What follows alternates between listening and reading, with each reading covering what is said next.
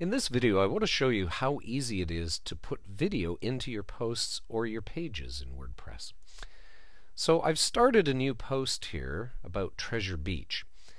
Now, for those of you who've used WordPress a long time ago, you may remember there was a button here for embedding videos, but you won't see it any longer because there's a new way of doing things.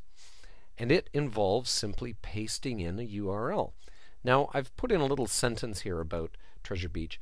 What I have to do before I paste in this URL is I must have a separate line. So I've created a new line here, a new paragraph. So I'm ready to go there. I go over to YouTube. I found a video I liked. I go down here to share. Now we're talking about embedding a video. You don't need any of the embed code from here. All you need is the URL.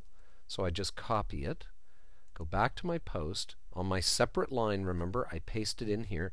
If I want to say anything more in this post, I should make a new line and start it down here. This has to be on a separate line, okay? So let's publish, and we'll see what we get here. Let's refresh. There we go.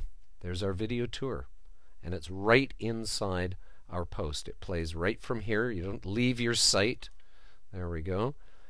Okay, so that's all done for you. It's called auto embed.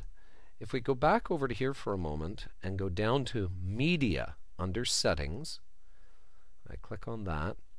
Here's auto embeds right here.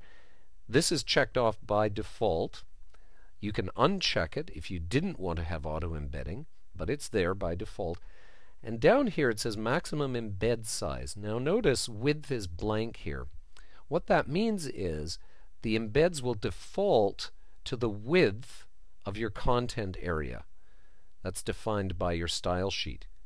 Alright, so if you leave it blank, it's going to only be the size of your content area, which is probably what you want.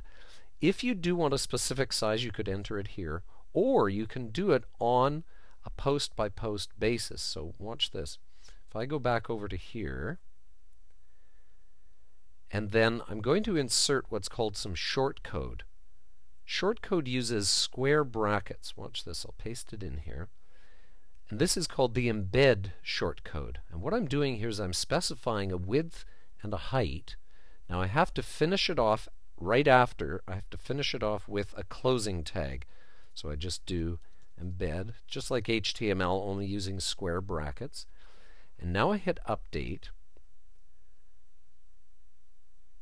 And we go back here to refresh, and notice what happens to our video. We've specified a size for it. So you can do that on an individual basis using embed right from your text editor using the shortcode.